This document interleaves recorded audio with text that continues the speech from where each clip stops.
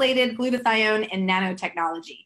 Now, this I do not go anywhere without. Literally, we just got back from Santa Fe, and I mean, I take this everywhere I go. You never know. For me, I'm super, super sensitive to molds. This is the #1 thing to help you get rid of molds. But as glutathione is the #1 detoxifier in our body. And, you know, studies have really shown that people with autoimmunity tend to have very low levels of glutathione.